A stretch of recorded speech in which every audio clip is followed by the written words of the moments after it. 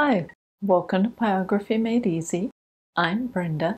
In this tutorial episode, I am going to show you how to create the side view of this hairdo.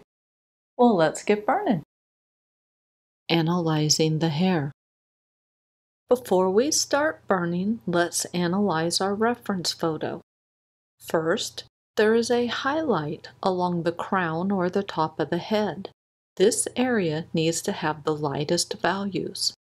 The back of the hair is the area that has the darkest values. There is a part running along the side of the head. Above the part, the hair is longer and angles upward and to the right. Below the part, the hair is very short.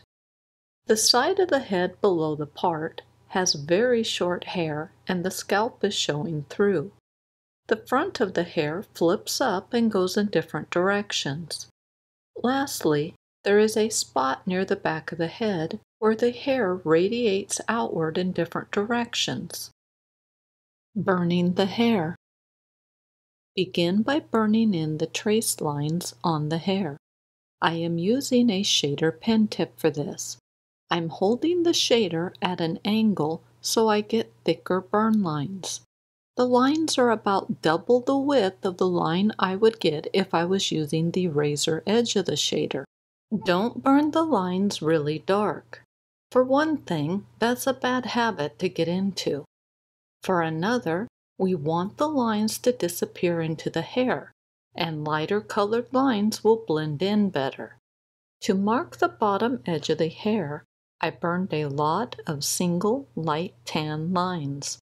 After you are done burning in the trace lines, then rub over the area with a pencil eraser to remove any residual graphite. Now start burning in the short hair along the part near the back of the head. We're blocking in the hair, so the lines do not need to be very dark at this point. Next, block in the large shadow above the part. The shadow is fairly large, so it will take several passes of the shader to fill it in. Then block in the back of the hair above the part. What I am doing is burning in the shadows first. Most of the shadows are created by using the edge of the shader to burn thin, dark lines that vary in length. Afterwards, I burn in the rest of the hair using the flat of the shader to give it color. The key is to burn all of your strokes in the direction that the hair is laying on the head. Also, add color variety to your burn strokes. Reburn over the short hair along the part near the back of the head, and then block in the lower portion along the back of the head. If needed, rotate the board when working along that edge. For the right-handed people in the world, they probably will not need to rotate the board. The back of the head has the darkest values on it, so I am burning it to a brown color. Short hair covers the side of the head, and I am using a zigzag burn stroke on this area. Zigzags are nothing more than a line burned in a back and forth direction. If you prefer, just burn a lot of short, single lines instead.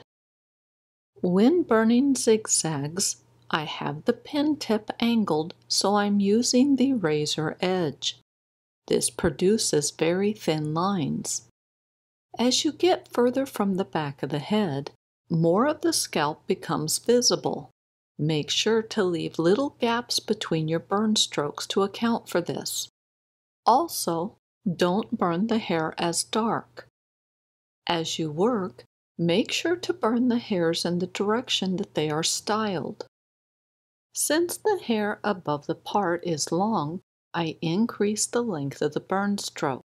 Sometimes it takes several burn strokes before the shadow and/or clump of hair is long enough. Like before, I alter how much metal is in contact with the wood to change the burn width. For the shadows, I have very little metal in contact with the wood. When giving the hair color, I tend to use the flat of the shader, which produces a wide burn stroke. Mark the boundaries of the highlight by drawing a line around it. If you are burning on wood, use a white charcoal pencil so it will be visible. I'm using a graphite pencil because I'm burning on paper and the white charcoal doesn't show up on paper. All of the hair outside of that circle needs to be darker than the hair inside the circle. Keep in mind that we are not burning individual hairs. Instead, we are burning in locks or clumps of hair. Each lock or clump represents numerous individual hairs that are very similar in color and they angle in the same direction. Each lock or clump of hair should be slightly different in color. The thin lines represent the shadows between the locks and clumps of hair. The shadows give the hair shape. I am blocking in the dark shadows from the hairs that are sticking up. I like to burn in the major shadows first. The shadows are dark, so the adjacent hair needs to be much lighter in comparison. Also, the shadows are what give the hair shape, and they help me follow along with the reference photo. I use the shadows as landmarks to quickly determine where I'm at in comparison with the reference photo. You probably noticed I tend to burn in a couple of major shadows and then reburn over hair that is already blocked in. This is just a personal preference, so don't feel like you have to imitate it. I am burning single short lines along the tips or the outer edge of the bangs. The tips of the hair are burned a couple of shades lighter than the rest of the hair. Then darken up the area around the tips of the bangs. Well, that would actually be the area below the tips. This will allow the different directions that the hair is styled to be seen. With the little updo section done, resume blocking in the hair and reburning over the hair to fine-tune it. During the reburns, I darken the hair outside of the pencil circle. I use gradient shading as I reburn. The hair closest to the part is the darkest, and it gets gradually lighter as I near the circle. As I said before, I use the flat of the shader to create wide burn strokes that represent separate locks of hair. I use the edge of the shader to burn thin lines that create the shadows found in the hair. The shadowed lines define each lock of hair. A yellow arrow is pointing to one lock of hair on the inset photo. This lock of hair would be created by burning a band of color that is surrounded by shadows. When you no longer need the reminder of where the highlight is, then erase it with a pencil eraser. The hair above the part is now completely blocked in, so it needs to be reburned until it is brown in color. The hair below the part is only partially blocked in. From the photo analysis, we know that the hair along the part is dark. The color gets lighter the further from the part that you get. As I have been doing all along, I work on blocking in new sections of hair and then reburn over old sections.